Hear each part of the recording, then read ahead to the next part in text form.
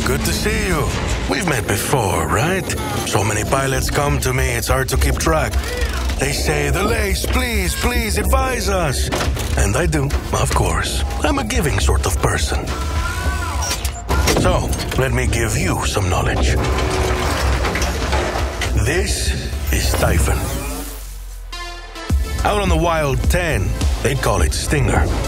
Maybe that's not as poetic a handle as Typhon, but Stinger fits this robot perfectly. Here's why. Typhon has a missile launcher built into its back.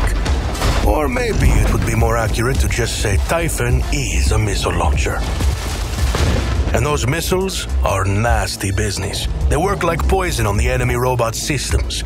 On impact, these missiles cause the target to go into a type of shock, just like you would if a snake bit you. All their weapons instantly go on reload. And the toxin, for lack of a better word, makes the reload slower. Best thing about it, Typhon can hit up to 3 targets in one strike. Imagine half the enemy team having to reload as you push for the beacon. You can feel their frustration. Typhon's strength is in its offense. Its armor is not as impressive. Stay in the second line of robots and press the enemy with missiles.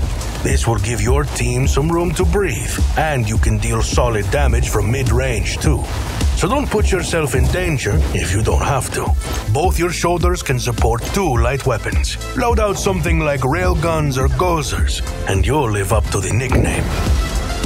Sting hard and sting often.